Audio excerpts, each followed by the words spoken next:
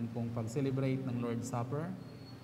Kaya sa umagang ito, atin pong bigyan ng pagkakataon na atin pong ipagdiwang ang pag-alaala sa banal na hapunan. Tayong lahat ay magsitayo at tayo ho ay magkaroon ng tahimik na pansariling panalangin bilang paghahanda upang tayo ay maging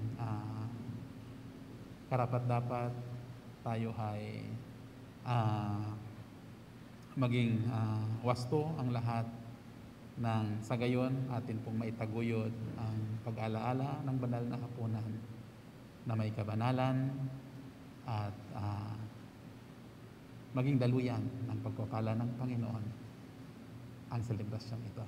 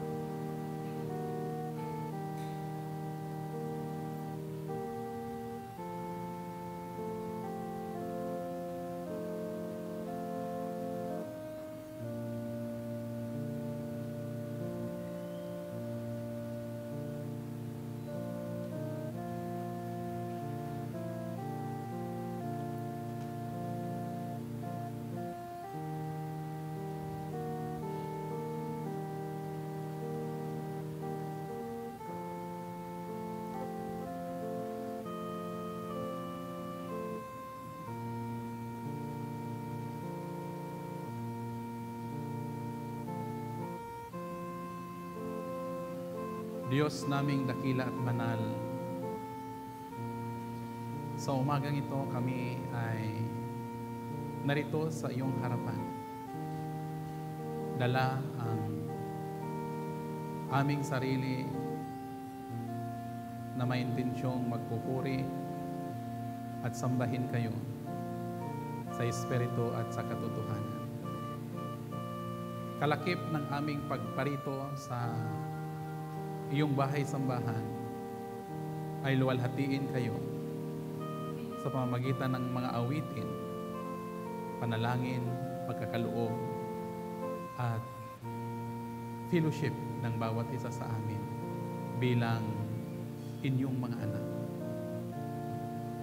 At sa umagang ito, Panginoon, natatangi ang araw na ito sapagkat sa pamamagitan ng araw na ito, Panginoon, ay amin hong maalaala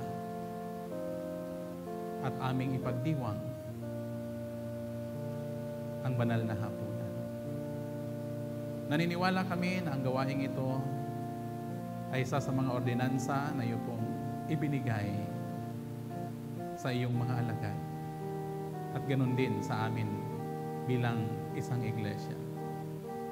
Sa aming pagdako, Panginoon, dalangin namin na sa aming pakikiisa sa gawaing ito ngayong umaga, naway maging matimyas, Panginoon, ang aming mga puso, talisay, anumang mga bagay na maaaring namamagitan sa amin at saka sa inyo, o mga bagay, O Diyos, na hahadlang sa mapagpalang buhay. Kayo po, Panginoon, ang patuloy na maglinis sa amin sa lahat ng mga kasalanan. Maging ito man, Panginoon, ay sa aming isip, ito man sa aming mga gawa, o ito man, Panginoon, ay sa aming mga sinasabi. O Diyos, kalooban ninyo na ang pagdiwang namin ng banal na hapunan ay sagad, Panginoon, ng kabanalan. Malinaw na iyo po, Panginoong, in-instruct sa mga mananampalataya sa Corinto nung sila, ang iglesia ay nasa panganib na kaila, Panginoong, may pagdiwang ang banal na hapunan sa hindi wastong kapamaraanan. Ang ilan ay katulog, ang ilan ay mga nagkasakit, Panginoon. Because you wanted it to be pure. Nais ninyo, Panginoon, nalisay ang aming pagdiwang ang banal na hapunan. Sa pagpapatuloy, Panginoon, binabalik namin ang lahat ng pasalamat sa pangalan ng aming Panginoong Hesus. Amen.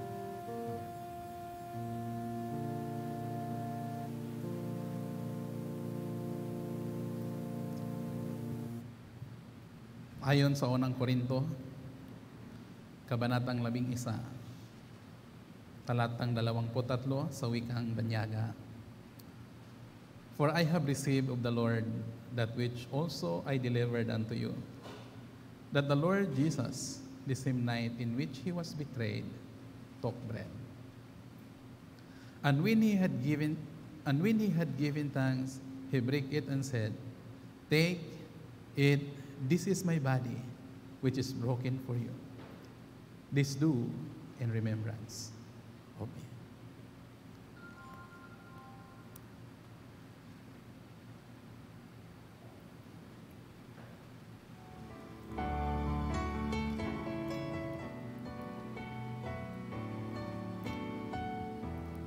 After the same manner also, he took the cup, when he had supped, saying, This cup is the New Testament in my blood. This do ye as oft as you drink it in remembrance of me.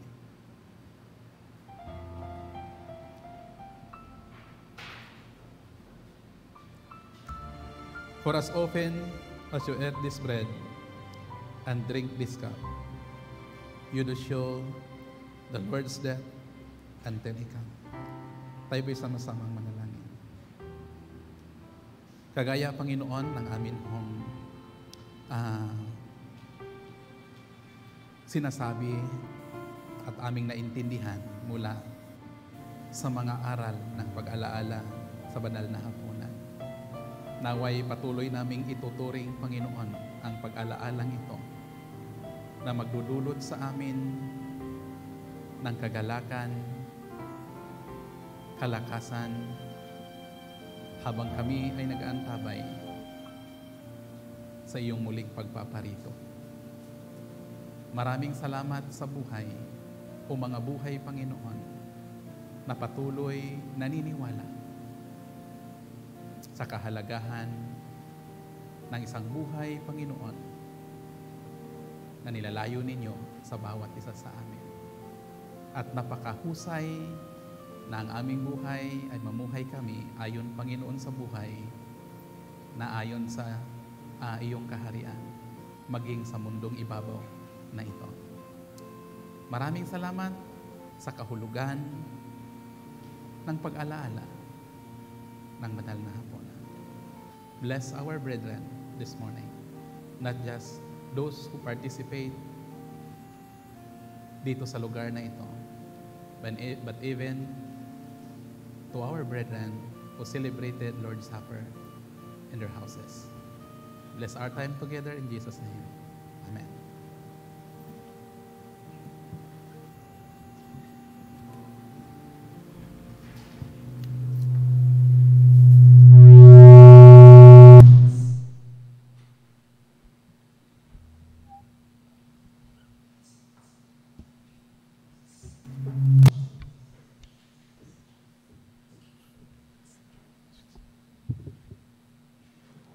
Good morning po sa ating lahat. Good morning. Good morning. We welcome you to our worship service this morning. And ganti po sa inyong mga tahanan ay welcome din po kayo sa ating worship service.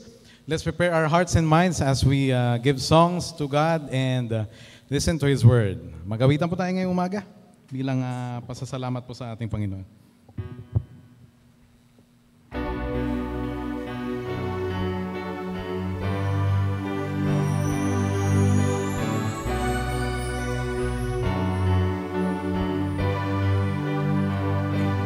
Source. You are the source of life. I can't be left behind. No one else will do. I will take hold of you.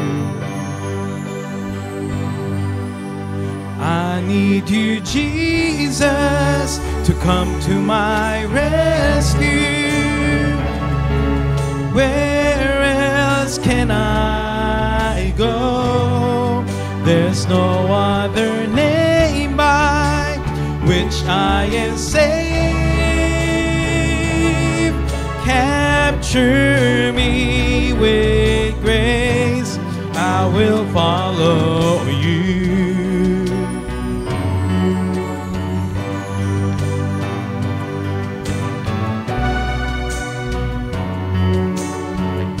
You are the source. You are the source of life. I can't be left behind. No one else will do. I will take hold of you, 'cause I need you, Jesus, to come to my rescue. Tell me, where else can I go? There's no other name by which I am safe. Capture me with grace, 'cause I need you, Jesus, to come to my rescue. Where else can I go? There's no other name by which I am safe. Capture me with grace, I will follow you. I will follow you. I will follow you. This world has nothing for me. I will follow you. This world has nothing for me. I will follow you. This world has nothing for me. I'm gonna follow you. This world has nothing for me. I need you, Jesus, to come to my rescue. Where else can I go? There's no other name by which I am safe. Capture me with grace, 'cause I need you, Jesus, to come to my rescue.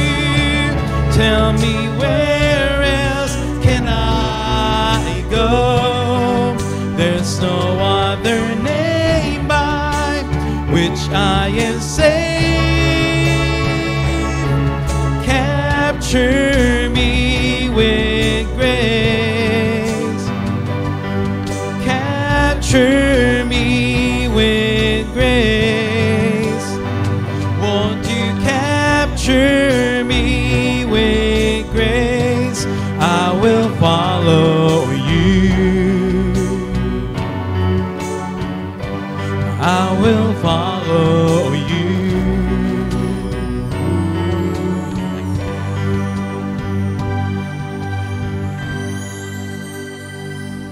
To God be the glory. Tunay na siya lang po yung rescue po natin.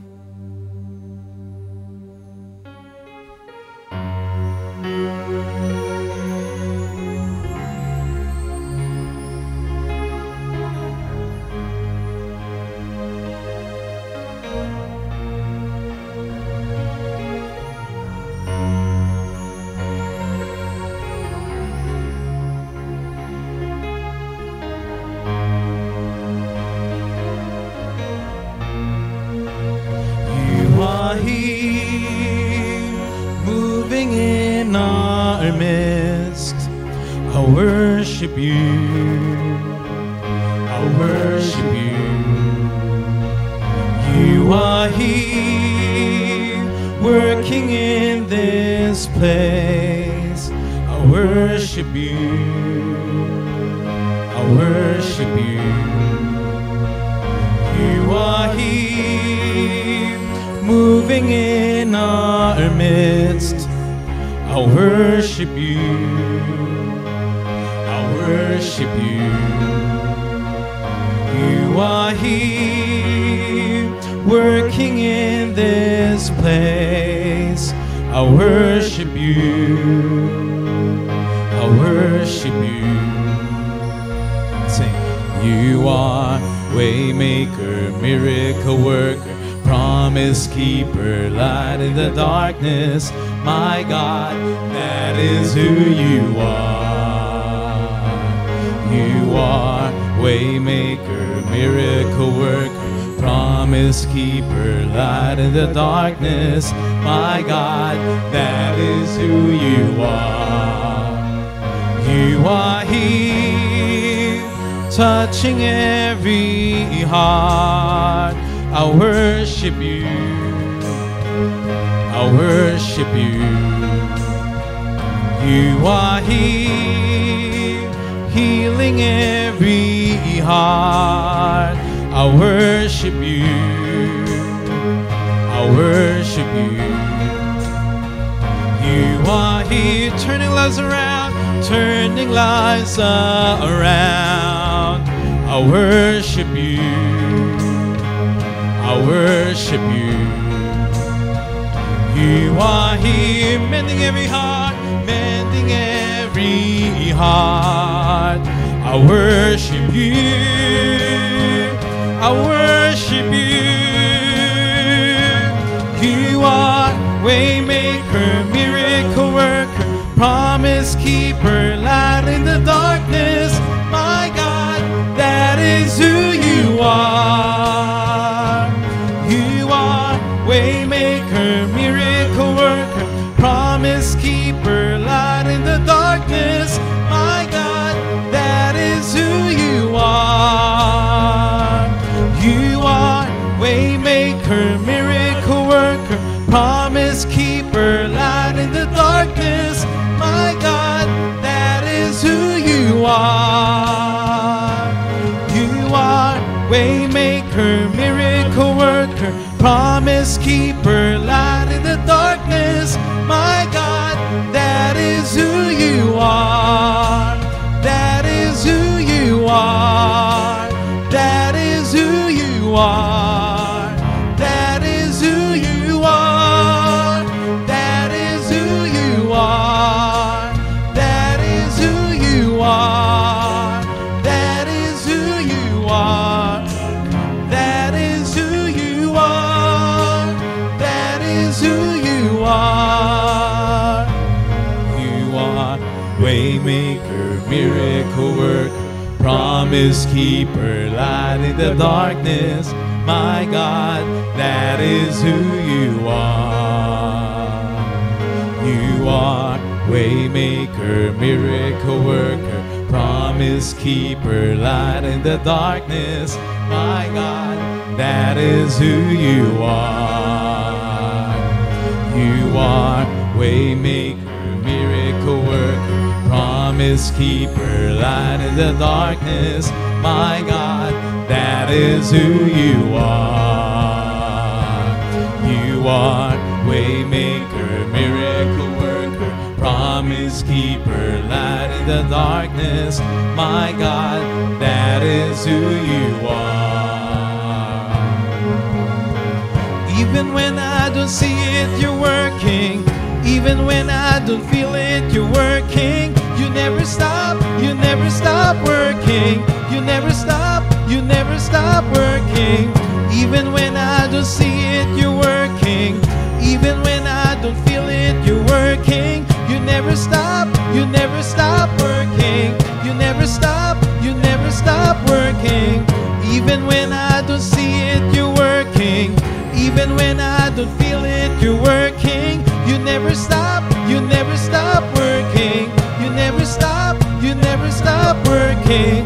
Waymaker, miracle worker, promise keeper, light in the darkness. My God, that is who you are.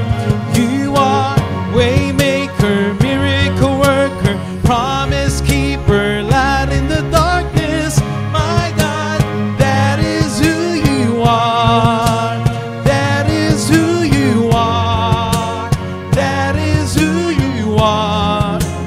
That is who you are. That is who you are. That is who you are. That is who you are.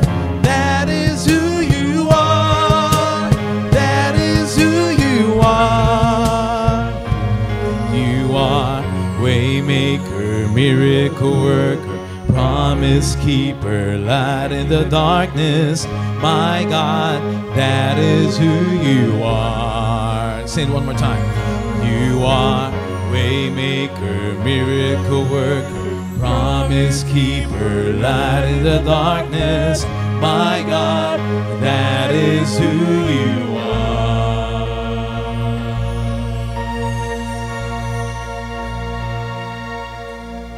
To God be the glory.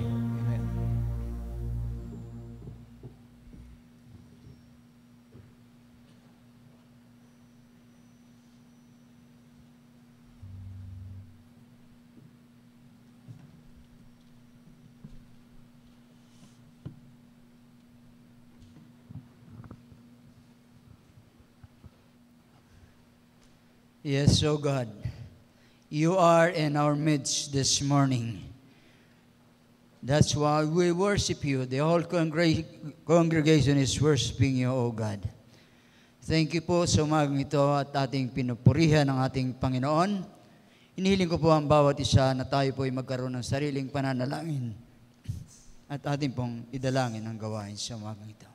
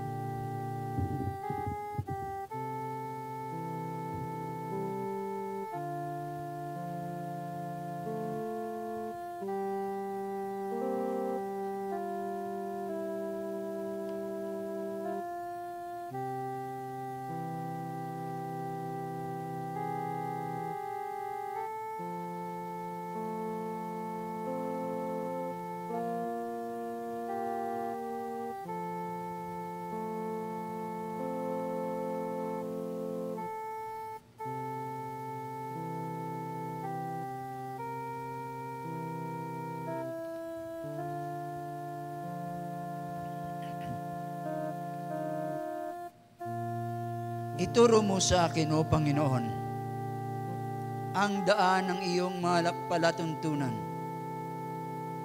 at aking iingatan hanggang sa wakas. Bigyan mo ako ng pagkaunawa at aking iingatan ang iyong kautusan. Oo, aking susundin ng aking buong puso. Payaunin mo ako sa landas ng iyong mga utos, sapagat siya kong kinaaliwan. Ikiling mo ang aking puso sa iyong mga patutuo at huwag sa kasakiman. Alisin mo ang aking mga mata sa pagtingin ng walang kabuluhan at buhayin mo ako sa iyong mga daan. Purihin ang pagkabasa ng salita ng Panginoon. Tayo po ay manalangin. O God in heaven, ang manlilikha ng buong sanglibutan. Sa lahat ng oras, ikaw po ay gumagawa. Sa sanglibutang ito, Panginoon, ang mga pangyayari, Panginoon, sa aming bansa at sa buong sanglibutan, Ama, ay alam mo at ito'y naaayon sa iyong palatuntunan. Salamat po, Panginoon, sa iyo sa umagang ito. Salamat, Panginoon, sa iyong patuloy na bibigay ng mga biyaya sa iyong mga anak sa iglesyang ito. Ang patuloy mong pagmamahal at pag-aaruga sa aming iglesia, Panginoon, ay aming pagpapasalamat sa iyo. O Diyos na dakila sa lahat, salamat po sa iyong pagpapala mula sa aming mga pastor at ang miyembro ng iglesyang ito, Panginoon. Nariyan ka sa lahat ng sandali at kailanman, Panginoon, ay hindi mo kami pinababayaan. Sa aming pagkukulang ay iyong pinupunan lahat ng ito, Panginoon, dahil kami ay mahal mo. Ikaw ay gumagawa, hindi namin nakikita, ngunit ito'y aming nararamdaman, Panginoon, ang iyong walang hanggang pagmamahal at pag-aaruga sa amin. Ang dalangin ko sa iyo, Ama, gamitin mo ang iyong anak na gagamitin mo at magsasalita sa iyong pulpito. Dalangin ko sa iyo, Panginoon, na naway ang bawat taingan namin, Panginoon, ay makikinig, pakikinggan, at susundin ang naayon sa iyong kalooban. Sa bawat isa ang mga anak mong nakatayo sa kalagitnaan ng iglesyang ito, at ang aming mga kapatiran, mga kaibigan, naroon sa kanilang mga sariling tahanan, saan man silang dako sa mga oras na ito. Ang dalangin ko ang iyong banal na Espiritu ang siyang maghipo sa kanilang puso, sa kanilang kaisipan, na alalahanin nila ang lahat ng bagay sa sanglibutan ay naaayon sa iyong kalooban. Salamat po, Panginoon. Patuloy mo kaming maging matapat sa iyo at huwag kaming lalayo sa iyo. Dahil ang sabi mo, Panginoon, ang hiwalay sa iyo ay walang magagawa. Kaya man dakila sa lahat, sa umagang ito, dalangin namin, Panginoon, ang patuloy na gawain mo sa umagang ito, ang aming patuloy na pag-aawitan at pagpupuri sa iyong dakilang pangalan. Ibinabalik namin ang lahat ng ito sa matamis na pangalan ng aming Panginoong Hesus. Amen and amen. Tayo po'y makaupo ng lahat.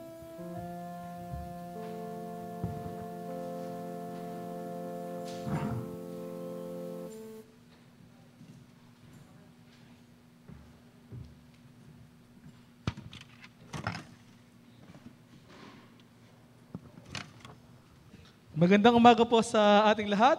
Magandang umaga po. Morning. Tayo po ay nasa unang linggo ng ikatlong buwan ng taon po na ito. Tunay nga ang Diyos ay tapat sa bawat isa sa atin dahil tayo ay nasa ikatlong buwan na ng taon na ito. At sa pagpapatuloy ng ating pananambahan sa umaga po na ito, tayo po ay umawit ng hymn sa ating Panginoon. Sa kabila ng mga pagsubok na ating dinadanas, reminder para sa atin na ang Diyos ang ating tahanan, ang ating shelter in times of storm. Kantahin natin ang A Shelter in the Time of Storm. Kantahin natin ang lahat ng stanza.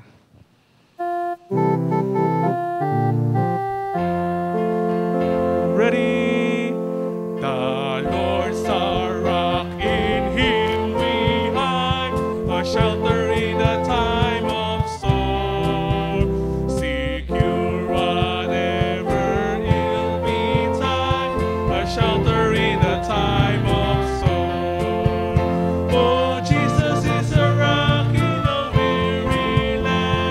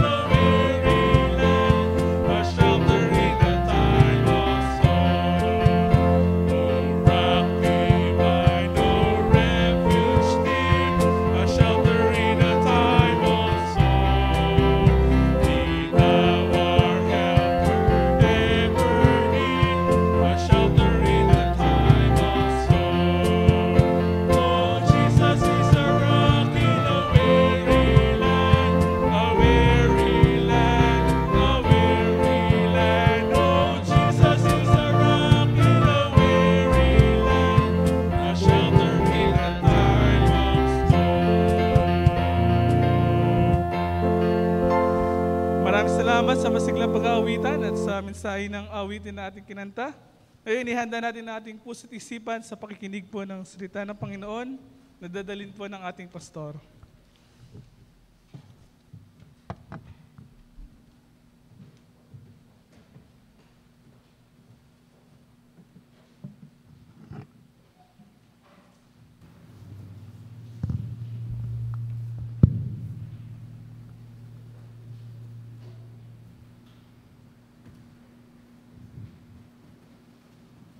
Good morning. Thank you for the songs that really inspiring. Jesus is the rock on weary land. So there is no other safe, there is no other secure place that every one of us must stand. That is the rock, which is Jesus. Countless of storms that comes into our lives. But these storms, it's nothing to say if you're standing strong on Jesus. Good morning. Praise the Lord for this wonderful opportunity this morning that we can honor the Lord by our worship service this morning. I know that your heart is filled with gratitude, filled with prayer, and assurance that God will bless you this morning through His Word. Amen? If you have your Bible with you, my request to open it to the book of Jude. You might be thinking, why we will be talking about the book of Jude? I am thinking God is leading me to introduce to you this wonderful book. Okay, essential, necessary, marvelous, and uplifting in this season of life. If you have your Bible with you, my request to open it to the book of Jude. There is only chapter 1. Book of Jude is chapter 1, and there is no other chapter. Okay? So we will be concentrating or focus our attention to verse 3 and verse 4. Okay? So I'll be reading to you from the English version. Says, "Beloved, while I was making every effort to write you about our common salvation, I felt the necessity to write to you, appealing that you contend earnestly for the faith which was once for all delivered to the saints. For certain persons have crept in unnoticed, those who were long beforehand marked out for this condemnation, ungodly persons who turn the grace of our God into licentiousness and deny our only Master and Lord Jesus Christ." Tayo po'y manalangin. God, we thank you for this opportunity that we can honor you, opportunity that we will lift up your words this morning. We ask the Holy Spirit to illumine each of us, to enlighten, to speak to us this morning. Those who are here in this place and those who are watching us sa kailang mga tahanan at kung man saan man sila sa oras na ito. Pagpalain ho ang aming pananambahan sa umagang ito. In Jesus' name. Amen. Jude is one of the interesting this is one of the most interesting introduction to the epistle. Why? Because Jude, okay, do you know Jude? Jude is a half-brother of the Lord Jesus Christ. And Jude here ay nagsasabi sa atin ng isang intention sa kanyang sulat. Okay? Batay dyan sa passage na mayroon ho tayo, okay, malinaw na si Jude dito o si Judas, we are not referring to Judas Iscariot. We are referring to Jude, the half-brother of the Lord Jesus Christ. Okay? Because during that time, ang mga pangalang ito is common. Okay? So sa makatwid, may panahon din na nagiging tanyag ang isang pangalan. Okay? So during that time, ang pangalang Jude is very common. So, but in this passage, in this book, we are not referring to Judas Iscariot, but we are talking about Jude, the half-brother of the Lord Jesus Christ.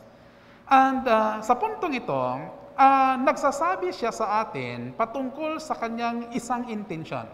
So nung isinulat niya itong liham na ito, ang aktual na nais niya ay ng kanyang isinulat has something to do that he had intended. Ano ba itong intention na kanyang isinulat dito? Jude wanted to write about our common salvation. Okay, yan yung makikita niyo diyan. Jude's intention in his epistle has to do with our common salvation. So, dito po, yun talaga ang kanyang layunin. Okay? Ang tanging pakay na makikita po natin dito, unang intensyon natin makikita is he was writing, okay, about our common salvation. So, but later on, okay, he felt that it is necessary, okay, to write about contending for the faith. So sa makatuwid, biglang nag-twist yung kanyang sulat dito. Pero ang kanyang nais is to write about the celebration of joy, about salvation, okay? And bakit nag-twist yung kanyang isip? Sapagkat mula sa kanyang intention to write about common salvation, about the celebration of our salvation, he heard about information, he heard about report, not only report, but it is the latest trend at that time na makikita natin, especially sa mga mananampalataya. At na-realize niya na ang tanging kaligtasan at pananampalataya na nais niyang i-celebrate sa kanyang liham ay yaon ding makikita natin na pananampalataya na kung saan, kung hindi maingat ang mga mananampalataya, it was being severely compromised. So, sa makatuwid, okay? Maliban na lamang ang iglesia ay tumayo sa okasyon at ipaglaban ang pananampalataya for its survival. Now, sa puntong ito, sa pasimula ng kanyang sulat, makikita natin yung isip dito ni Jude. It's about encouraging, it's about friendly reminder, it's about comforting letters, but it's all end up to call to arms. Okay?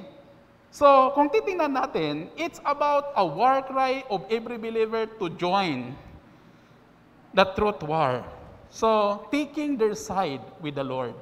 Sa likod ng liham na ito, there's a bit of insight in verse 4. Ano po ba makikita natin? Certain person have crept in. Okay? Kung titingnan natin, the churches at that time, makikita natin that there are people who infiltrate in the church, who turn the grace into licentiousness or deny our only Master and Lord, the Lord Jesus Christ. So, dito, we do not know specifically kung sino itong mga taong ito. We don't know kung saan sila nanggagaling at how the information, the report, the trends reaches to Jude. But here, Jude alerted the believers about contending earnestly for the faith. So, sa puntong ito, okay, isang bagay na nangingibabaw, okay, what we will be talking about this morning is about the problem or the grave danger of apostasy. Okay? What do I mean? What does I mean? Ang ibig sabihin dito ay yung matinding panganib ng pagtalikod. I entitled God's message this morning, Maninindigang ganap para sa pananampalataya. Why? Because just like the time of Jude, it started with friendly, it started with comfort, it started with encouraging letters, but it ends up to call to arms. Now, you know what? Why the Holy Spirit lead us to talk about this wonderful topic this morning.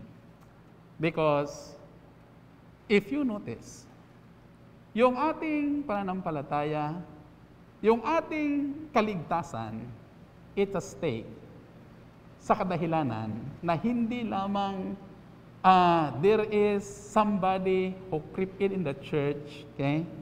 But if you look at the situation, this is another form of attack. You know the pandemic? It's another form of attack sa ating buhay bilang mga mananampalataya. And you know, maraming mga mananampalataya sa pangkasalukuyan, if you observe, as I have observed, that their faith has been tested with this pandemic. And if they are not careful, just like what Jude told to the believers of his time, that their faith is in grave danger of apostasy. Ano bang ibig sabihin ng apostasy? Back on our passage, okay? Apostasy, okay? So, the grave danger of apostasy is knowing the truth to some degree and abandoning it.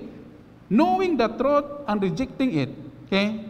So, tandaan natin na itong problema na ito ay hindi lamang ito bago kay Jude, okay? Maraming sulat na makikita natin na naka-indicate yung problema ng pananampalataya about apostasy. Okay? But only Jude, who wrote a letter that is completely devoted to fight apostasy. Now, if you are a student of the scripture, okay, apostasy is familiar to any student of God's word. In fact, there is a parable that Jesus gave in the book of Matthew, chapter 13, or the parallel is the book of Luke, chapter 8, or even in book of Acts, book of Mark.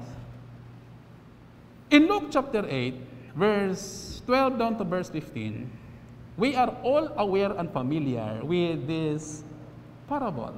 Okay? How do you call this parable? The parable of a good soil. Tama ba? At dito ho, para maintindihan natin, ano bang ibig sabihin ng apostasy? Ano bang ibig sabihin ng pagtalikod? Ibibigay sa atin ang larawan dito ho sa passage na mayroon ho tayo. Okay? Kung papansinin ninyo, makikita natin that in verse 11 told us that the word of God is the seed. Okay? So, ang salita ng Panginoon ay yung butil. Okay? And then the soil is our heart. Nasa puntong ito, makikita natin that in that passage, okay, there are different places where the seed was scattered. Tama? In verse 12, there are seed that was scattered along the path. Second, there are seeds that are scattered on the rock, and there are seeds that fell among the thorns. Okay? And later on, I will explain to you the last one. Okay? Those that was scattered on a good soil. But first and foremost, dito muna tayo sa tatlong ito. Okay? Papansinin nating mabuti na mayroon pong mga tinatawag nating pangyayari na naganap dito. So kung papansinin nyo, those beside the road or path are those who have heard. And what happened? Then the devil comes and takes away the word from their heart so that they may not believe and save.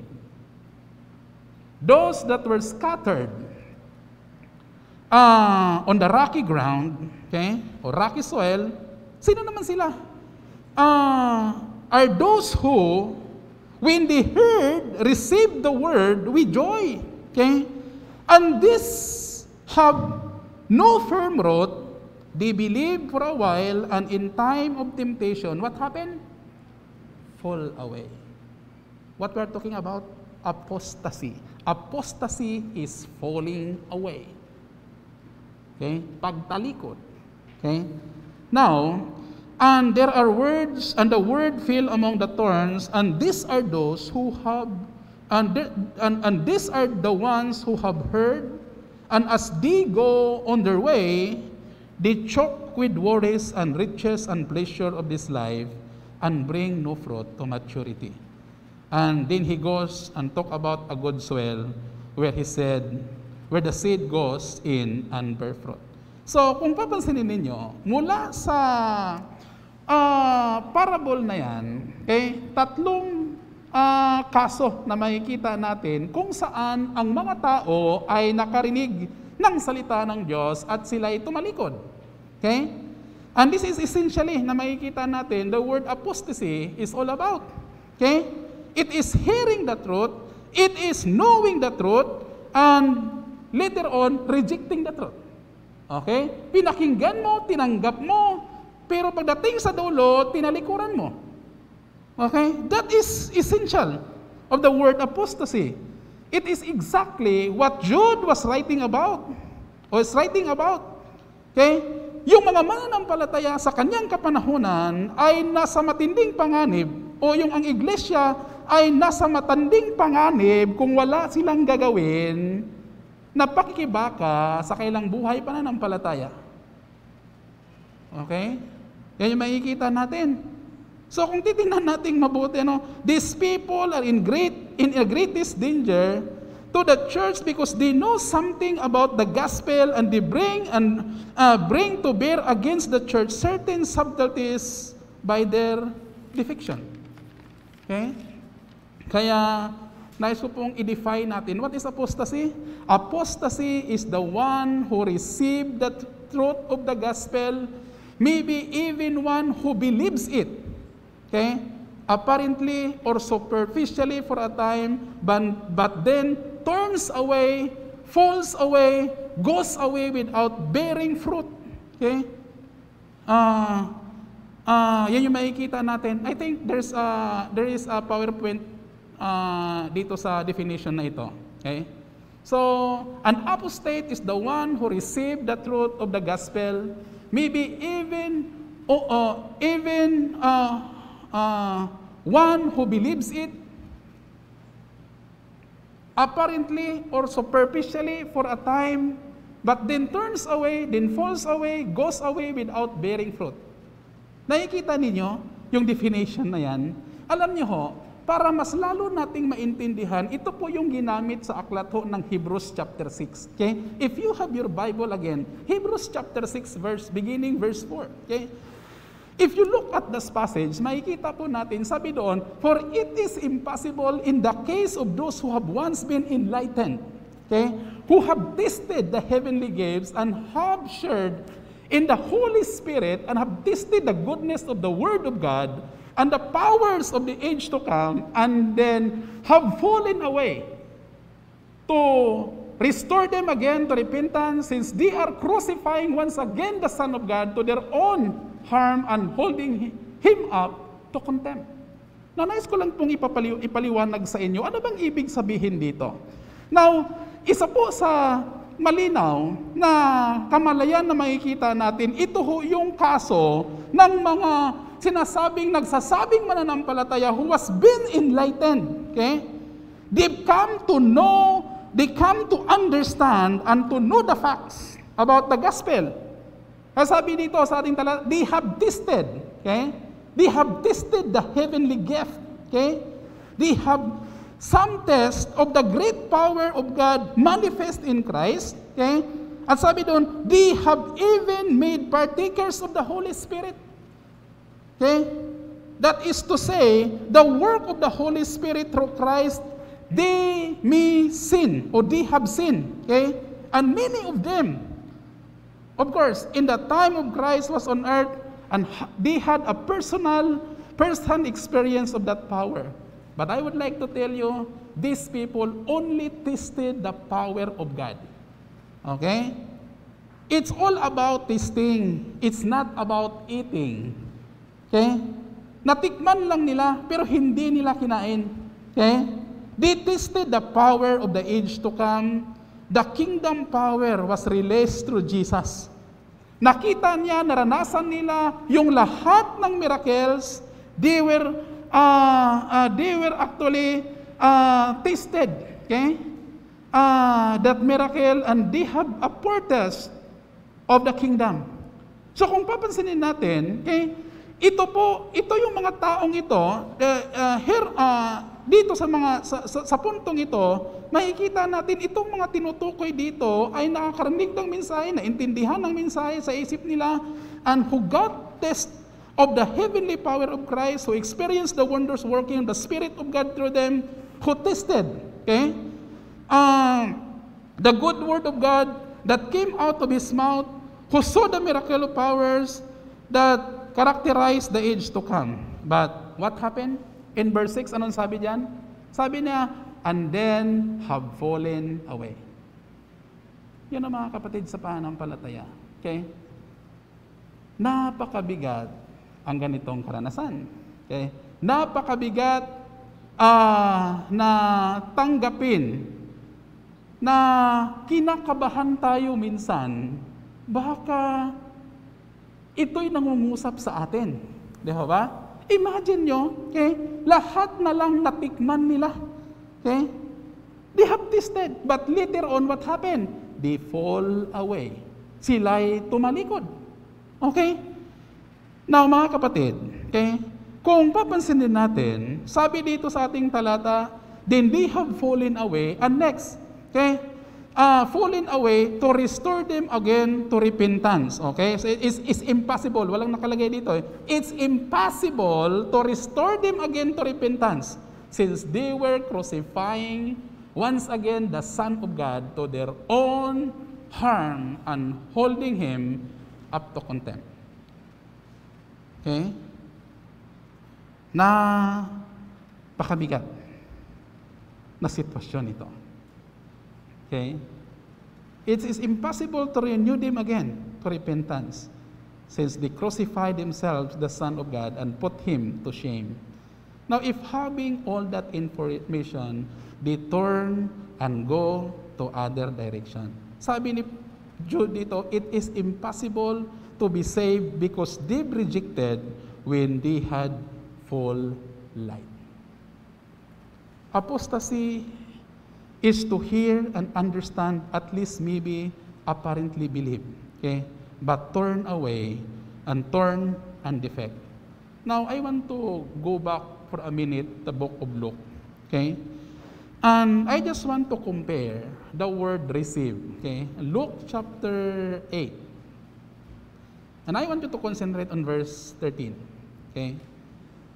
Do you know that the specific persons that was referring here as those Christians, okay, the seed was scattered on a rocky soil, okay, those, they hear the word, listen, they hear the word, and what's next? What they do? They receive the word, okay, but these have no root. They believe for a while, and in time of this thing, what happened? Fall away. Now, let me emphasize the word receive. Okay? So, receive. Tinanggap nila. Okay? And in original, sorry, but I want to show you what is the original appearance of the word receive in the Greek. That is the word dikontai. Okay? Meaning, to take with the hand. Okay? Tinanggap nila. Okay? Tinanggap nila.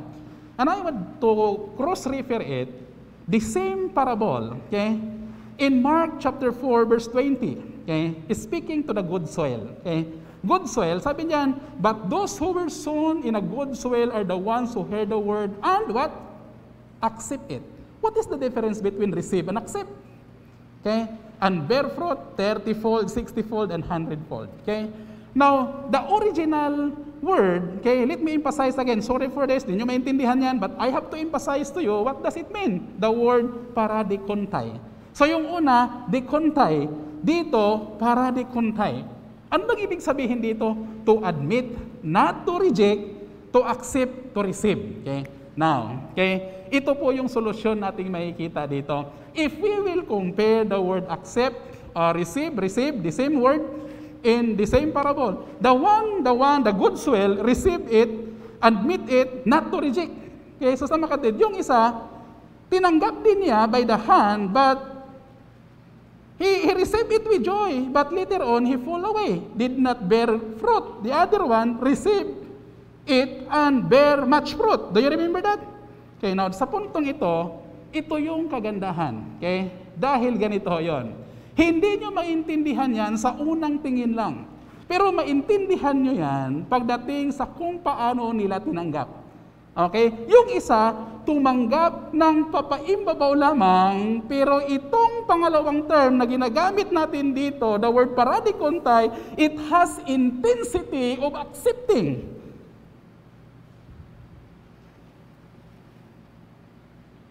Yung lubos na pagtanggap, yung totoong pagtanggap, hindi na pagpaimbabaw na pagtanggap. Kaya makita ninyo, why the other one who receive it with joy, when the things, ano yung dumating, nawala yung kanyang kagalakan, what happened? Fall away. But the other one who receive it with intensity, what happened? He received it and bear fruit. Gaano kadaming bunga niya? 30-fold and 60-fold and 100-fold. Now, this is what I am talking about apostasy. Okay? Dikumai is a word received, used by Luke referring that to those that fall away. Okay? Paradikumai, the good soil does more than a sort of superficial reception because paradikumai is an intensified word. A stronger term indicating a deep reception. Okay? Yan yung makikita natin. Paradikumai as much deeper heart acceptance on the part of the good soil. Kaya, kung titingnan natin dito, he was not being influenced by any circumstances around. Because he think that the word of God take root. Okay? Pero nung tumanggap, the good soil received that way. But the rocky soil, sa kanyang pagtanggap, it's superficial. Okay? Yan yung ibig sabihin dito. Okay? Yan yung malinaw na papaliwanag ng term na acceptance. Okay? Those who apostatize may hear the truth, may understand the truth, but they never produce fruit because they never have any root. Okay? Sabi ni Joe dito, if you drop down to verse 12, look at verse 12. Sabi doon, they are without fruit. Okay? Doubly dead and uprooted. Okay? At dito ho, si Jude ho ay nagtatatag siya ng lingwahe of this parable from Matthew, from Mark, and from Luke. Ang sabi ni Jude, they are fruitless. Okay? They were dead. They were rootless. Okay? Ganon katindi yung kanyang idea dito. Jude is not creating his own thinking without basing that idea to the gospel. Okay? So the word fruit, the word rooted, it was referred to the parable. Okay? So dito makikita yung hiwaga ng salita ng Panginoon that even from the gospel to down to the last book of the Revelation, there was no contradiction. You will be amazed. Okay? The miracle of the Word of God. That each of them supports each other. You know, mga kapatid sa pananampalataya, speaking to this, okay, talking about apostasy, okay, we are not confusing our mind, okay? Na pagsabihin nating apostasy, okay, apostate, we are not talking about those people who are indifferent from the word. We are not talking about people who are ignorant to the word. Okay? We are not talking about people who never heard the truth. Okay? Dito ho natin makikita, apostate are those people who receive, accept, okay? Yet, what happened? They fall away. Sila ay tumalikod. Okay? Yan ang mga kapatid sa pananampalataya. These people, this apostate, these people who receive the light but not the life. These people receive the seed but not the fruit. These people perhaps receive the written word but not the living word. Okay? Why? Because they have a willful, deliberate rejection of the truth after the truth has been shared to them. Yan ang mga kapatid. I want to make an illustration. Okay? The first illustration I was in parable is, there is no specific person. Okay? But for you to know that in the Bible, there's a specific person that I want to tell you, I want to share to you, who is apostate. That the definition, okay, that we have, okay, really, really visible the life of that man. Acts chapter 8, okay? If you have your Bible in Acts chapter 8, I will introduce to you a man named Simon. Okay? How was Simon introduced in verse 9? Sabi diyan, but there was a man named Simon. So, listen carefully. The same name, Peter. Tama ba? Oh, Simon Peter. Because that's common name. But we're referring to we're not referring to Simon. Okay? We're referring to this Simon who is magician. Okay? There was a man named Simon, okay, who had previously practiced magic. Okay? Sino sa inyo dito ang marunong mag-magic? Okay? You know what is magic is all about, right? Okay, magic. Okay, sa palengke, maraming magic. Okay, marami kung saan-saan, maraming magic. Okay? Okay, who had previously practiced magic in the city? And you know what? And amazed the people of Samaria. Okay, saying that he himself was so, ano bang tawag dyan? Was so somebody great. Okay? Was somebody great. Okay? Was somebody great. Ihiwalay mo yung ano dyan. May body. Okay? Somebody great. So, ang turing sa kanya ng mga taga Samaria ay talagang dakila. Okay? Dahil magician siya eh. At, you know, talagang pag itong taong ito ay talagang nagmamagic, okay? They all paid attention. Talagang mapatunganga ka. Talagang titingin ka sa kanya, okay? From the least to the greatest, saying, this man, sabi nila, referring to Simon, this man is the power of God that is called great. So, we are talking about a great man. Okay. So, it so happened that Philip, okay, is a faithful proclaimer of the gospel. Philip was serious about preaching the gospel. Philip was preaching the gospel of the Lord one place to another. And this is one of the characteristics of the apostles of Jesus. They never stop working. Okay. To proclaim the good news of Jesus. And it so happened, Philip reached Samaria. What's the next? Okay, verse 12. Philip preached the good news about the kingdom of God. And the name of Jesus Christ, and in the name of the Lord Jesus Christ, they were baptized, both men and women. Even Simon himself believed, and after being baptized, he continued with Philip, and seeing signs and great miracles performed, and he was amazed. Do you know what I am talking about? Meaning to say, Simon,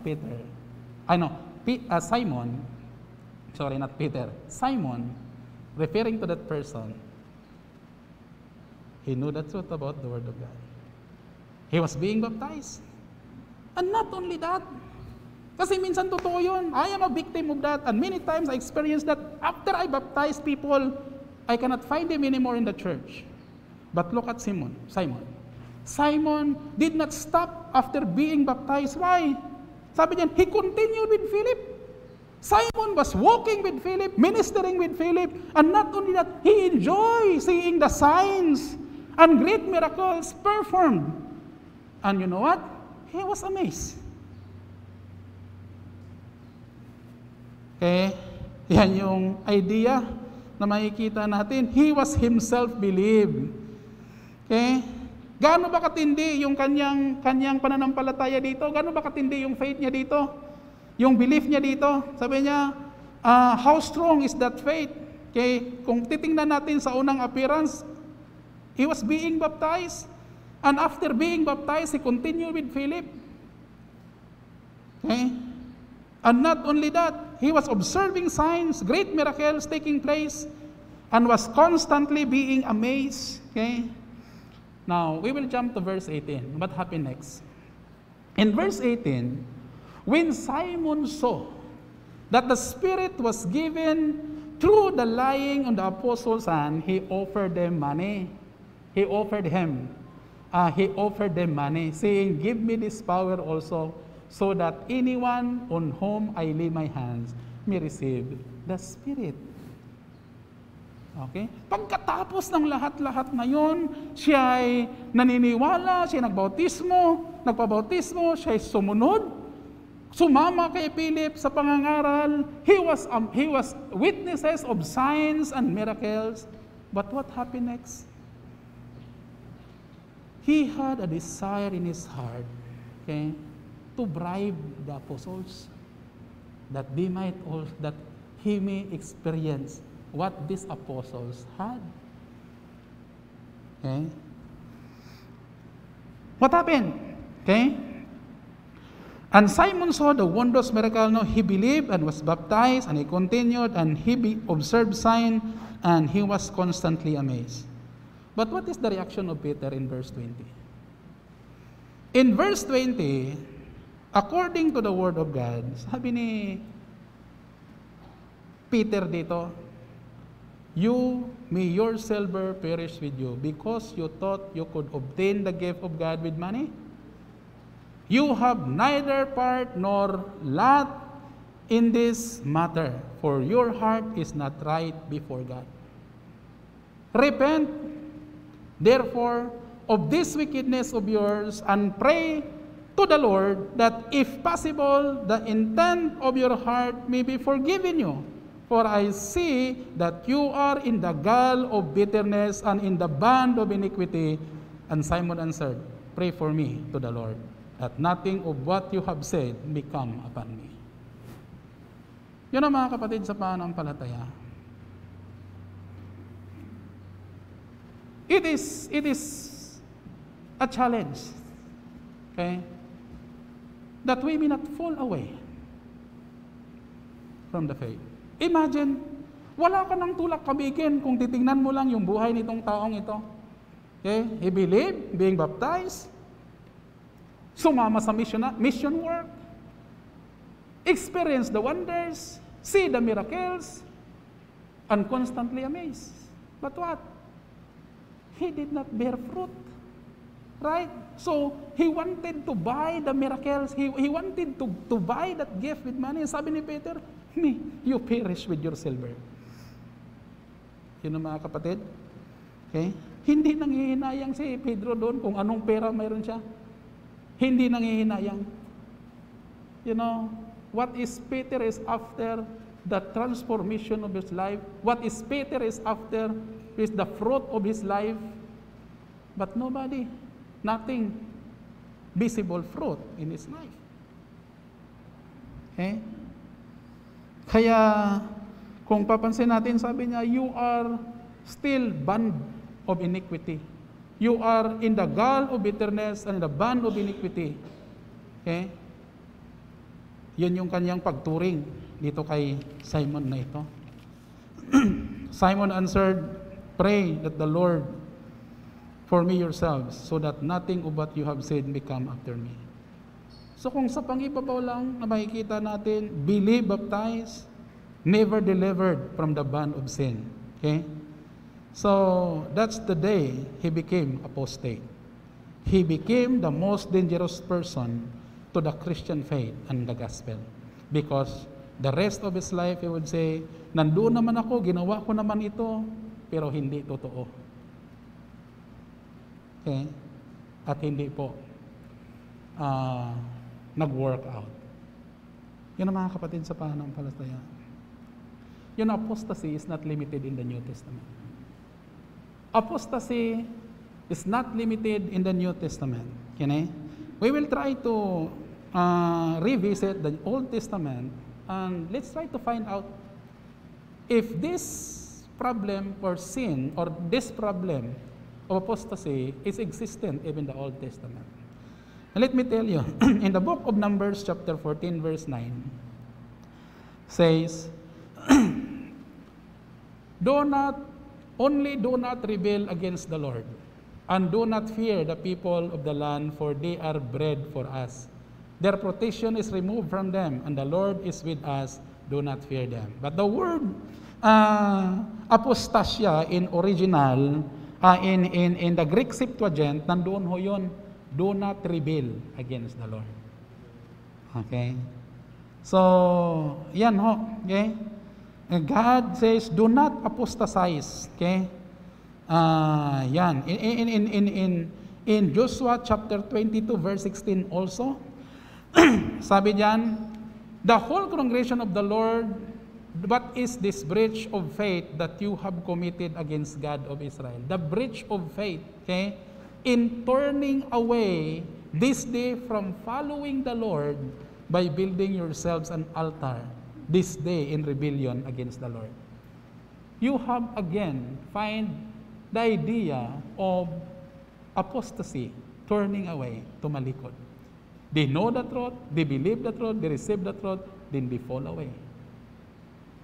Another one, okay, is in the book of Jeremiah.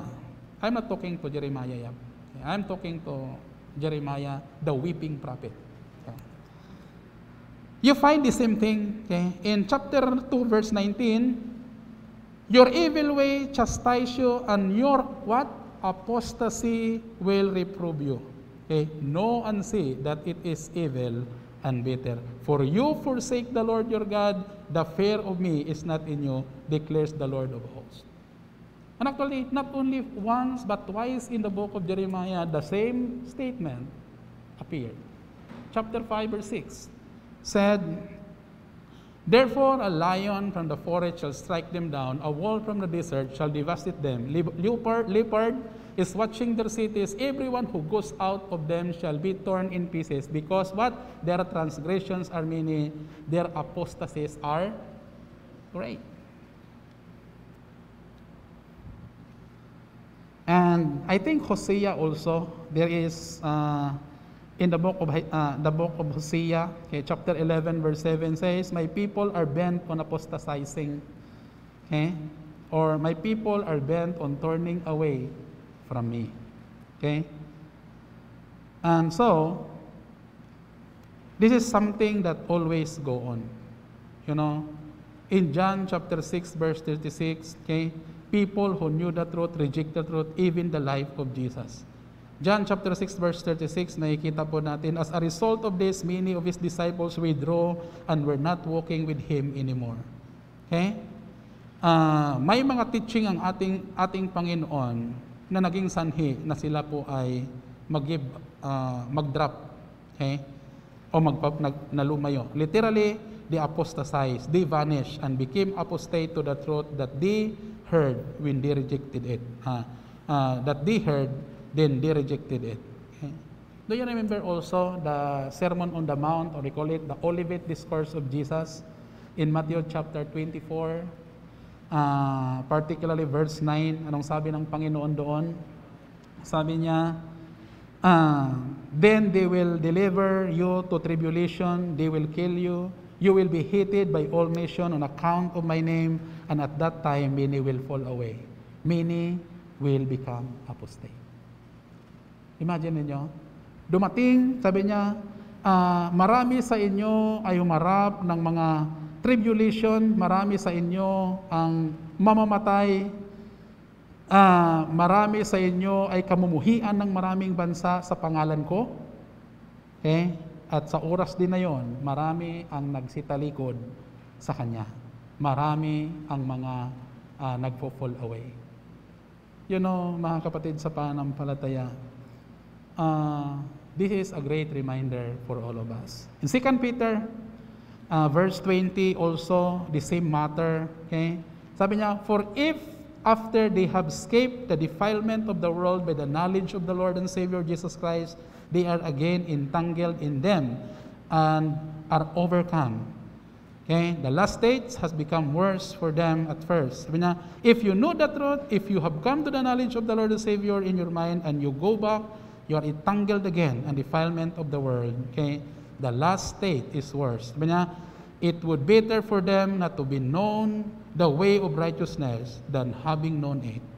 Why? To turn away from the holy commandment delivered to them, they are like dog returning to its own vomit, or so after washing, returning to wallow in the mire.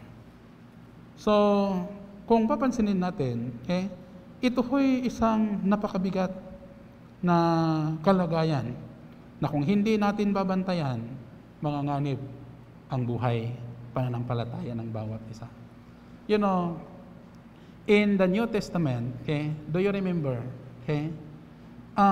you cannot, the word apostasy, you cannot find in the Bible that the Bible commending the language to bestow upon apostasy.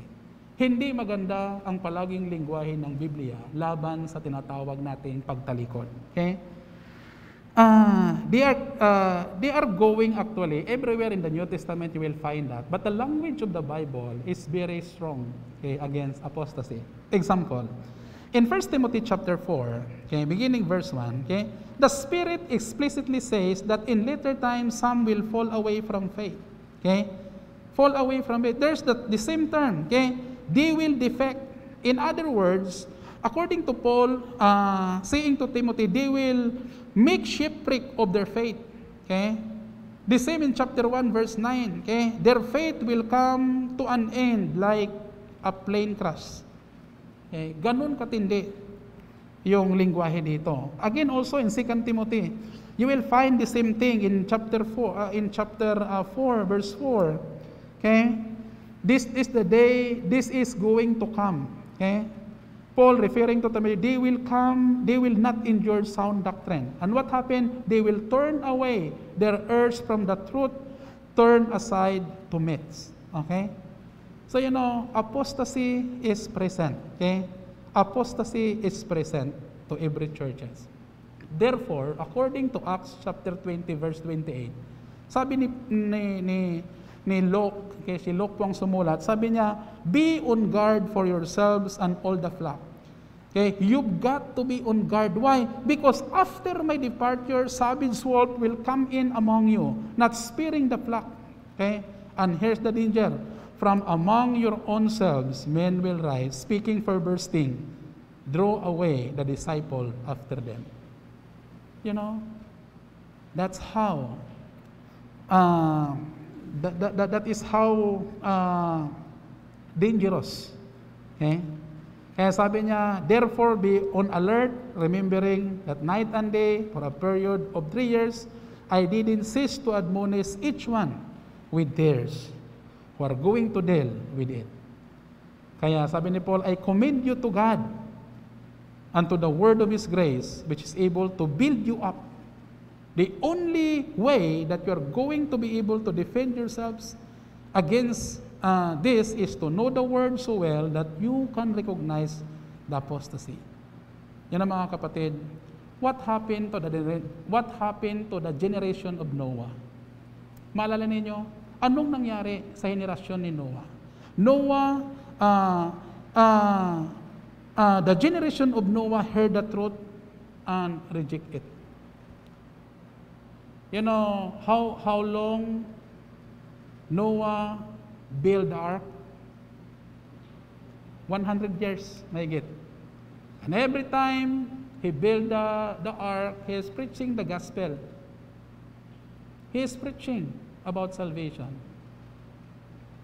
But these people doesn't listen. They know the truth, they receive the truth, and then turn away. What happened? They heard the truth, they rejected it, walked away from it, and what happened? They all drowned.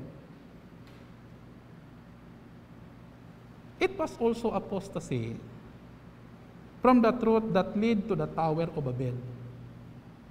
Okay? Because the true and living God had been proclaimed. Okay? It was apostasy that made Israel fail to conquer the land under Joshua and ignore the wording of Moses. It was apostasy that produces immorality at the time of Judges. It was apostasy that led Israel into Babylonian captivity, and it was apostasy in the whole religion of Israel. It was apostasy, and the whole religion of Israel was apostate. And that's why they didn't recognize Messiah when he came.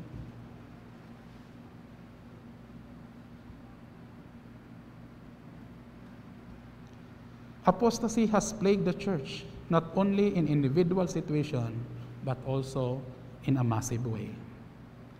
Kaya kung titingnan natin mabuti mga kapatid sa pananampalataya, it is very important, okay, to take notice of ourselves before our God. Okay? Because apostasy is not only happen to individual, but it also happened in a massive way. Now we'll go back to the book of Jude. Okay, napakalayo narating natin, but I would like to go back to the book of Jude. Again, we will read this passage again. Okay? Sabi nito, Beloved, although I was eager to write to you about our common salvation, I found it necessary to write appealing to you to contend for the faith that was once for all delivered to the saints. Okay? So, his desire, his heart is to contend, okay, the faith that was once delivered to us. Okay? Now, I want to notice the word beloved. Okay? What do we mean by beloved? Mga minamahal. Okay? You know that in the book of Jude, 3 times the word beloved appears. You notice? In verse... there are verses na makikita natin about this. In verse 17 and in verse 17 and in verse 20, the word beloved appears. Okay? But I would like to tell you what is important here. I want to concentrate on that word. Okay, I want to say that this gives me a good opportunity to say the word love. Okay, many times. Kung ikaw ay naninindigan sa isang bagay, kung ikaw ay nag-draw ng linya where the Bible draws the line, if you do not compromise and you stand for the truth, you live for the truth, you proclaim to the truth, at hindi ka sumuko, what people call you? Anong tawag sa'yo ng mga tao? Kung naninindigan ka sa Biblia, kung nanindigan ka, tinuturo mo ang katotohanan, you draw the line where the Bible draws the line, you do not compromise, you stand for the truth, you live for the truth, you proclaim the truth, how people call you? They will call you unloving. Tama ba? Kung nagsasabi tayo sa katotohanan, nanindigan sa katotohanan, hindi tayo nakipagkompromiso, sa mga kompromiso nila, ang tawag sa'yo, loving ka ba? No. People call you unloving. Subukan ninyo. Alam mo maraming business na natin yan na naranasan eh. You stand for what the Bible says and people would say, wala namang kalab-lab to. These are unloving people. Totoo ba yan? Hindi. Nangyayari na ba sa buhay ninyo? Or you do not stand for the truth? Or you do not draw the line where the Bible draws the line. Therefore, nobody called you unloving.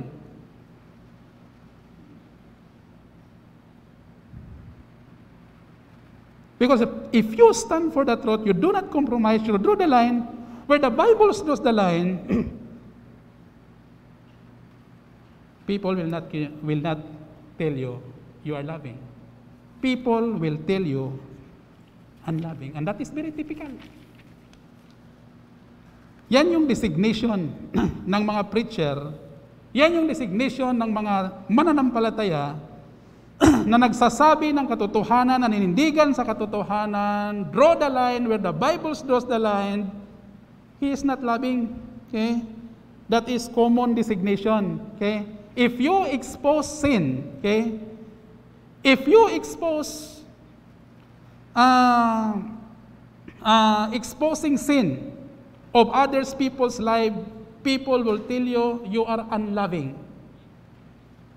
So therefore, you do not expose so that people will call you loving. You know? Yan lang naman yan eh. If you want people call you loving, do not stand for the Bible. Do not stand for the truth. And people tell you, you are loving. You know, I would like to tell you, okay? Here, okay, Jude is not seeing here that he does not love. Paul loves the people. Okay? Jude loved the people. He cares so much for the people. Kaya nga, he cares, he write to them, okay, about common salvation. Okay? But he loves his people too much to leave them exposed to what he saw, a great treat. Kaya sabi niya, beloved, he says. Okay? In verse 17, beloved. In verse 19, beloved. Okay? You know, this love is not a kind of sentimentalism.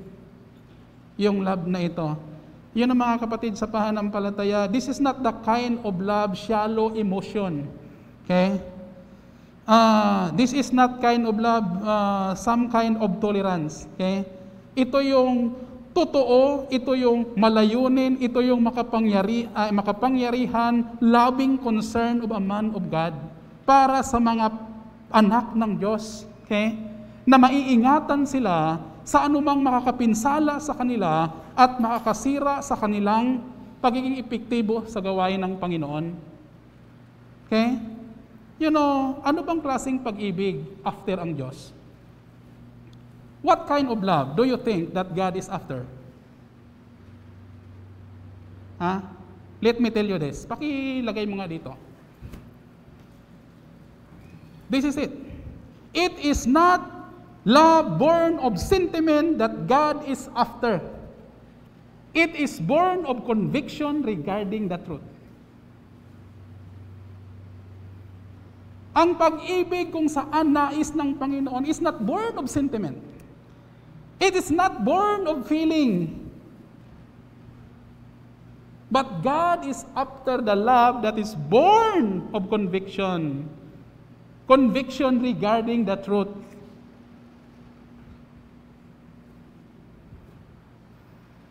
Kaya mga kapatid sa pananampalataya, hindi po pwede dito. Okay? Kung ang pag-ibig natin ay umiikot lang sa damdamin at sentimento. Because God is not after that kind of love. But God is after the love that is born of your conviction. Kung ano yung katotohanan. Okay? So, pag sabihin natin ito, you have always draw the line. Okay? You love someone when you tell them the truth. Okay? You love someone when you tell them the truth. Okay?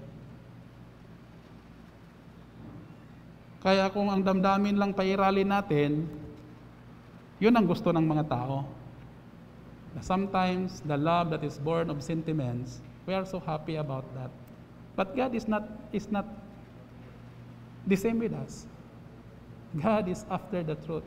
So therefore, He afters the love that is born out of conviction regarding the truth. So if you really love someone, just like how I love you, I will tell you the truth. Okay? How important to take care of our lives. How important our lives today that we are in pandemic, that sometimes our faith has been stake. Nakataya yung ating pananampalataya, the way we worship. Yan mga kapatid, I would like to tell you this, that sometimes when we have our pastor's fellowship, hindi namin makalimutan, hindi namin may isang tabi that we have to say, kumusta ministry mo, kumusta ang church ninyo. Sometimes, I'm happy for them. Said, how about your church? Sabi sa kanila, how about kumusta po yung spiritual life ng church ninyo? We have limited face-to-face worship service, but they are growing in number. Wow. We have limited worship service, but our people really develop the discipline of having devotion. Wow. How about your giving? This pandemic, our giving was double. Na, alam mo, sabi ko sa sarili ko, sana all.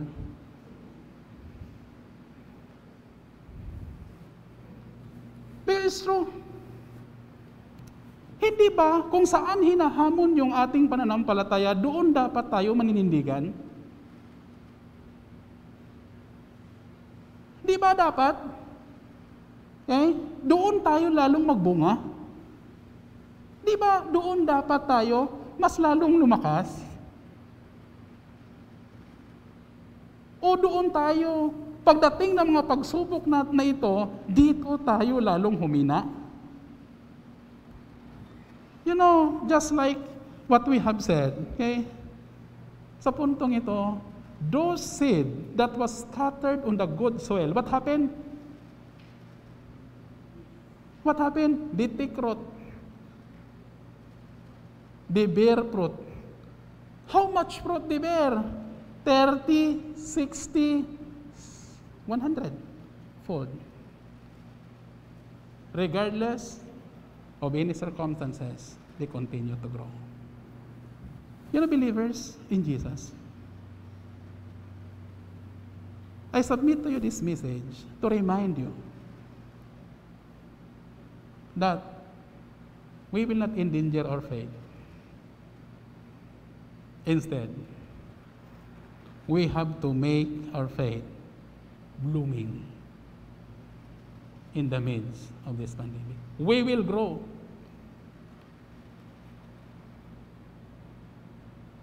Dahil sinasabi ko sa inyo, malinaw na kung saan the way we receive the word, the way we receive the faith, circumstances is non-negotiable in relation to our faith. Okay, makikita ninyo yan. Okay? Those who receive, anong klaseng reception? Dekontai. That is superficial. The other one is paradikontai. That is intensified acceptance. Now, if you have really intensified your acceptance of the truth, of salvation, the gospel, the teaching of the Lord Jesus Christ, the conviction, okay, everything, even in the midst of pandemic, is not negotiable. Okay? Because in that area, you can grow. Because in that area, you can bear fruit. Okay? So mga kapatid sa pananampalataya, according to Jude chapter 3, I feel the necessity. Okay? It is by conviction of the Holy Spirit for him to speak to them regarding this warning. And I would like to tell you also that I feel the necessity to speak to you this truth this morning. So and I hope that we will continue to guard our faith regardless of what is your circumstances. Okay? Bear fruit. Bear fruit. And I just like to share to you what my experience just past 2 days. Last Friday, Kuya Bert and I went to I do not know if any of you reached that place. I went to Malasya, Uyungan. Narinig yung pangalan pero hindi nyo napuntahan yun eh. So, Just for gusto ko lang kasing mag-relax. Pero hindi relax yung nangyari. Si Kuya Bert sumimplang, ako nasiraan. Pero ito yung kagandahan. Pauwi kami, nasira yung motor ko. Hinabol si Kuya Bert ng aso, pero yung motor ko yung nasira. So, about 15 minutes, inaayos-ayos ko. Hindi naman ako marunong mag-ayos ng motor. So, tinitingnan ko lang. So, ginawa kong paraan, yung pababa, pinatakbo ko yung motor. So, mandar. Sabi ko, makauwi na ako. So, what happens next? After na, nakaahon ako sa medyo mataas, nasira naman uli at nagkataon na may bahay. Mag-asawa. Itong mag-asawa na ito, ay mga matanda na sila. I think nasa late 60s. Kung nakita ko yung buhay nilang dalawa, napakalabing nila. So, sabi nila sa akin, Sir, dito ka muna kasi mainit dyan. So, sabi ko, maraming salamat ho. So, what follows next? Naghintay ako kay Kuya Bert na talagang babalik, pero alam ko babalikan ako eh. So, at that time, naayos namin yung motor. So, nagpahinga muna kami. So, take the opportunity to share to them the gospel. So, they were not ordinary Catholics. They were Jerusalem. You know Jerusalem? This is a common, yung tawag niyan? Parang grupo ito ng religious group sa mga kabundukan. That when their leader says, there is no class, huy bis walang pasok ang puray, ng mga kabataan na membro ng ganon sila katindi. So I preach to them, I share to them the gospel. Kuya Bert knows that. And they're actually, sabi ko, hindi man tayo magkita susunod, pero sabi niya, makakabalik kayo dito. Okay. And yesterday, I praised the Lord. Our outreach, we baptized 2 souls yesterday. I told Brother John, just keep on. Just keep on. Preaching and teaching, proclaiming the truth. Yesterday, we baptized 2 souls. I asked them, ang pagbabaptize na ito ay hindi nakakadagdag sa kaligtasan. Pero ang sabi ko sa kanila, once you proclaim, once you say that you follow the Lord, there's no turning back.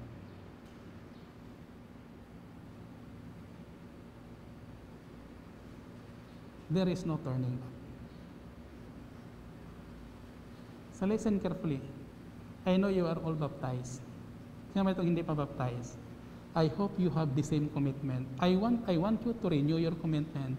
Then when you say you want to follow the Lord, there is no turning back. I do not want to see people who heard the truth, who received the truth, and later on fall away. What I want and what we want, that we have to grow and bear much fruit. What we are going to do today, we have to guard our faith. Tayo po'y manalangin.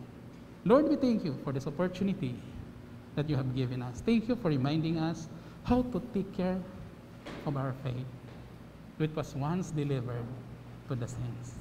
In Jesus' name, amen.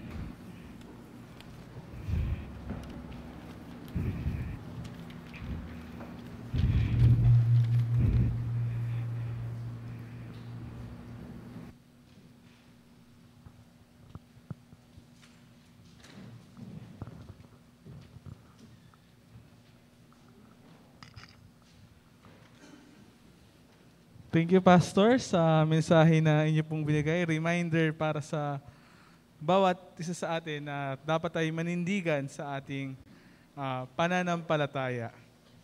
At upang tayo makapanindigan sa ating pananampalataya, kailangan nating magtiwala at sumunod sa Kanya. Kaya bilang tugon sa mensahe ating napakinggan, kantahin po natin ng Trust and Obey. Kantahin po natin ng 4 na stanza, at sa ika-4 na stanza, hinihiling ko na kayo po ay tumayo. Sa ika-4 lamang po na stanza.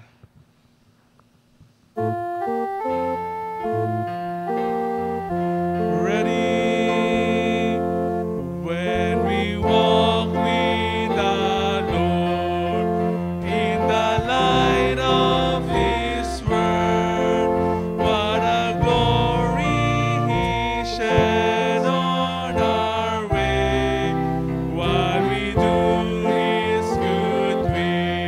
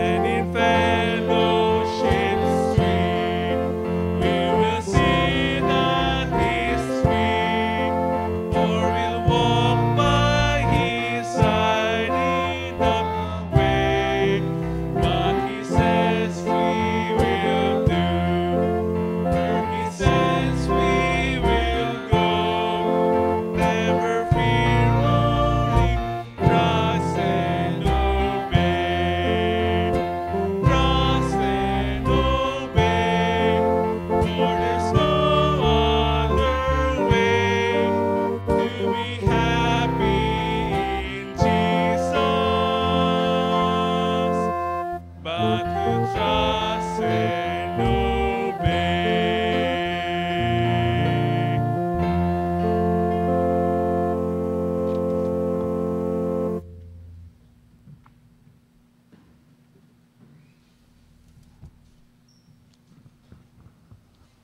Let's pray. Thank you, O God, of your faithfulness.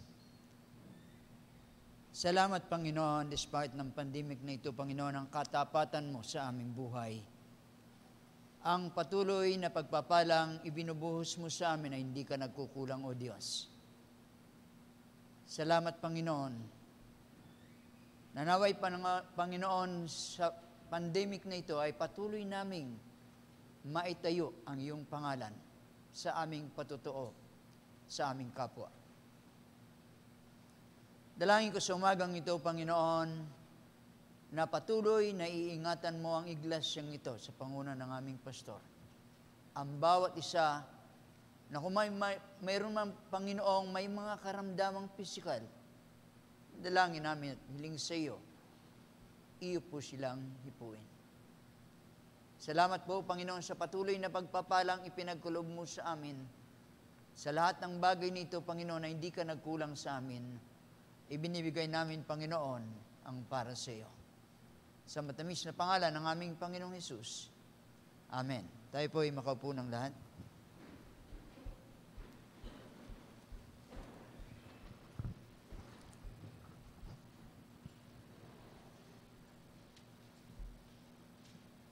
Sa ating announcements sa umagang ito po ay nagpapasalamat tayo sa bawat isa na narito po. And face to face we are worshiping God of heaven and earth. Enrichment for Christian Leadership, Discipleship and Mentoring Program. Third meeting this Friday, March 12, 7 p.m. via Google Meet. Ang topic po ay every disciple is a learner. Online prayer meeting every Wednesday 6 o'clock pa rin po ng gabi. Young Professional Sunday School and Youth Sunday School every Sunday afternoon 1:30 p.m. via Google Meet. Kids Sunday School every Sunday every Sunday. And also MFBC Kids Facebook page. And to everyone who wishes to attend our physical worship service gathering every Sunday, please don't forget to register to Pastor Aaron Andrade. Narito na po ang kanyang numero at sa doong wala pang numero. 0916-4489-795. I say it again, 0916-4489-795. Para po ma-register kayo before Friday. Other announcement, reminders, clarification will be posted in MFBC Facebook page through your group chat. To God be glory. Tayo po ay magsitayong lahat sa ating closing prayer and benediction.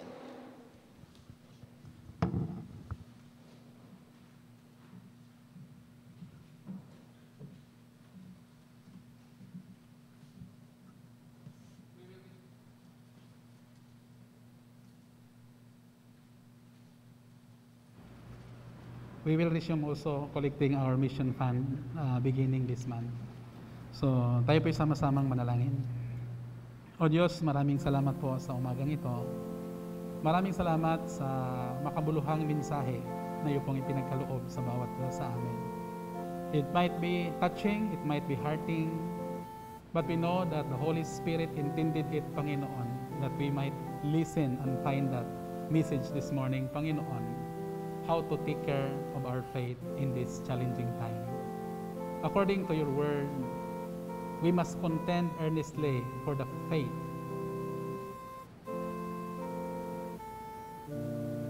Thank you for some illustrations that we find that it is not impossible.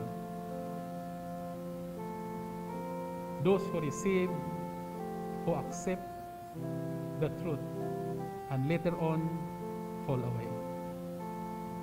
Lord, to counter that danger, tulungan ninyo kami sa biyaya ninyo that we must be rooted in our faith with the manifestation of the fruit sa buhay ng bawat isa sa amin. Hindi man ganun ka dami yung bunga namin, but at least there is manifestation na nagbubunga kami, Panginoon. This is trying times, and faith most often tested sa mga panahon ito, Panginoon. And it is good thing also that we can showcase the power of your grace in our lives. That in one way or another, we grow faithfully.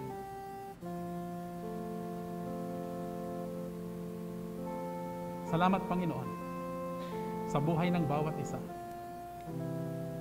Salamat, Panginoon, sa inyong pag-udyok na kami muling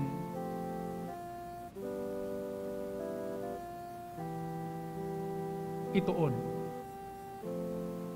ang hamon, Panginoon, sa pag-iingat at pangalaga ng aming pananampalataya.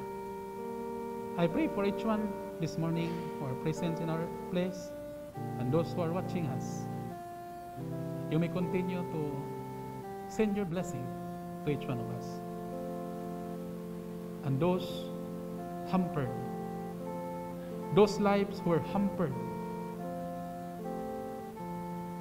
or who are those lives that were hampered towards blessed life, I pray na kayo, Panginoon, ang patuloy na magtanggal sa anumang balakid towards blessed life, Panginoon.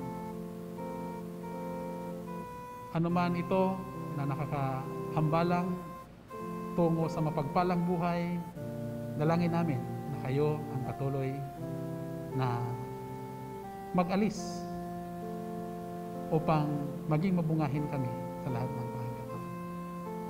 I pray for healing.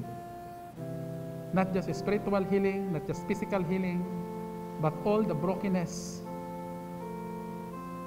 sa buhay namin, Panginoon. I pray that you may restore. It might be emotionally. I pray that you would continue, Lord, to restore the broken pieces so that our lives will be whole again the way you restore a relationship from our separation with the Father, that you stand in the midst. Because you are the way, you are the truth, and you are the life. And no one comes to the Father except the Lord Jesus Christ. And the same also with all our brokenness this morning. We want you, Lord, stand in the midst so that our life will be whole again. I pray for your blessing to this church and to its ministries, that you may continue to touch lives, that we can find each one working for the glory of the Lord. Not just a good listener of your word, but a doer of your word, Panginoon. I pray for those who are not around this morning. For some reasons, they are not present. I pray that you may help them cope up with what problem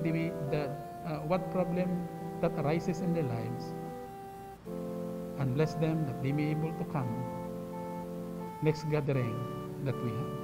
Continue to preserve each one of us, especially to the threat physically, anumang klaseng karamdaman, Panginoon. Do not endanger Lord, your children, especially those who are doing the essential things in this life. I pray for our brethren who are recovering from illness. To raise your hand, healing hands upon them. Those who are confused, give them peace. Those who are struggling, I pray for comfort. Every families that belongs to this church, I pray for continued guidance in every decision. Pagpalain ninyo ang aming bansa. We are not looking in this world the healing of our nation. What we anticipate is the coming of the Lord Jesus Christ. One day, that He will call His children back home. But temporarily, we pray for our government that they may be able to help ease the problem morally and economically and the rest insurmountable problem ng aming bansa, Panginoon. We commit to pray each of them. Pagpalain ninyo kami sa amin pong pagsamantalang paglisan sa lugar na ito and help us to showcase our faith saan mo man kami dadalhin, Panginoon, sa darating na linggo. Ngayon, doon sa makapag-iingat sa inyo mula sa pagkatisod at sa inyo'y makapaghaharap na walang kapintasan na may malaking galak sa harapan ng kanyang kaluwalhatian sa isang Diyos na ating tagapagligtas sa pamamagitan ni Jesucristo na ating Panginoon ay sumasa kanya nawa ang kaluwalhatian, ang karangalan, ang paghahari at ang kapangyarihan sa kauna-unahang panahon, ngayon at magpakailanman. Siya nawa.